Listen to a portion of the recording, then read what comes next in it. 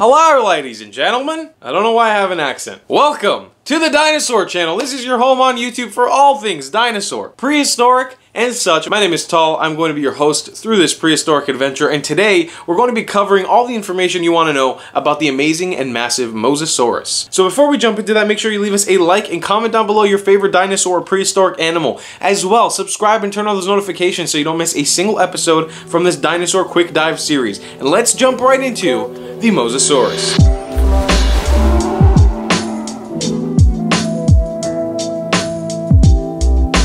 The Mosasaurus, an ancient marine lizard. The name Mosasaurus means lizard of the Mos River. So how long ago and where did the Mosasaurus live? Well, the Mosasaurus actually existed during the Cretaceous period of the Mesozoic era. The range of time it lived in was about 60 to 70 million years ago. It's hard to pinpoint exactly where this animal lived because it was a marine reptile, it roamed around the oceans, but fossils of the Mosasaurus have been found in North Africa, Europe, and North America. But once again, since it could swim, it could potentially go anywhere around the world. But paleontologists do believe that it's stuck to shallower waters, but we'll get into that in the behavior part of this video.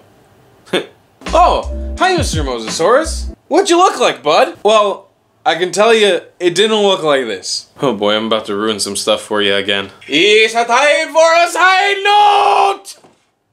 Hi, welcome to the side note segment of this show. This is a part of the show where I ruin everything you love and any prehistoric animal you cared about. Viewer discretion is advised. So, as for the pesky Jurassic World Mosasaurus that you all know and love, it wasn't real! I'm sorry! I'm so sorry. I've mentioned this numerous times in the past in other episodes. The dinosaurs and prehistoric animals that you guys see in TV shows and movies are not usually factually and historically accurate. This is definitely the case with the Mosasaurus from the beloved lagoon in Jurassic World and Jurassic World Fallen Kingdom. Now, does it look kind of similar to what the Mosasaurus looked like? Yeah, there's not too much off there. But size-wise, this thing was the size of a building. And the real Mosasaurus, not that big. Not to say that this animal wasn't massive, it was huge, but not that huge. And just to note, there's a YouTuber who made an incredible video explaining all the details of the factual inaccuracies of the Mosasaurus from Jurassic World, and he released it during the release of Jurassic World at that time, so make sure that you check that out.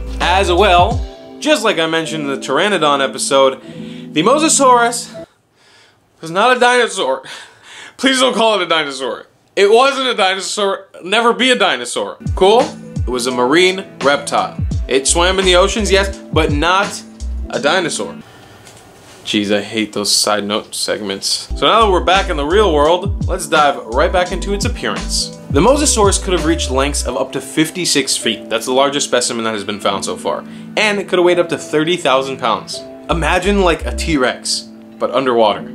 And a little bit bigger. Besides that, the Mosasaurus had 4 fins on its body, 2 smaller ones in the back and 2 larger ones in the front that helped it propel through the waters. As well, it had a massive tail with a massive fin on the back that also helped it navigate the old Cretaceous seas. It had an enormous cone-shaped head with a massive set of jaws and a huge mouth, able to gobble up delicious prehistoric prey. And as well, we have to mention that this animal came from a group of animals called the Mosasaurs. These are animals like the Tylosaurus and the Hinosaurus. So why is the Mosasaurus undoubtedly the most popular marine reptile around? Well, for starters, this prehistoric reptile had a whole documentary made about it called T-Rex of the Deep, where you got to learn all about the factually accurate Mosasaurus, more or less. And then as well, featured in our favorite series of all time, Jurassic World and Jurassic World Fallen Kingdom, where it was depicted as an enormous marine reptile about the size of a building. It helped with the genesis of Jurassic World and the eventual destruction of Jurassic World and Jurassic World Fallen Kingdom.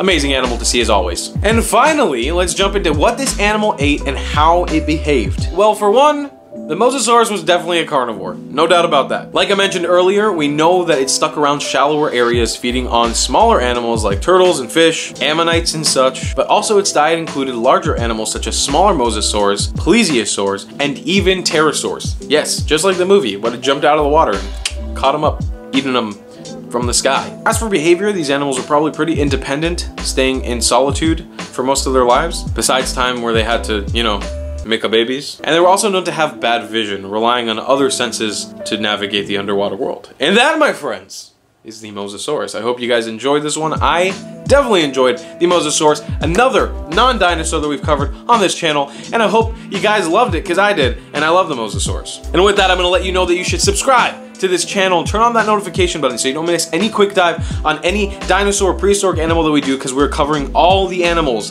from Jurassic World Fallen Kingdom on this show. As well, leave us a dinosaur-sized thumbs up. Comment down below a dinosaur you would like to see in the future. As well, if you like this show and you want to help support it, you can check out our PayPal down below in the description. You can send us a donation if that's something you want to do. And we will see you in the next episode when we cover the Sinoceratops. I will see you then. Goodbye.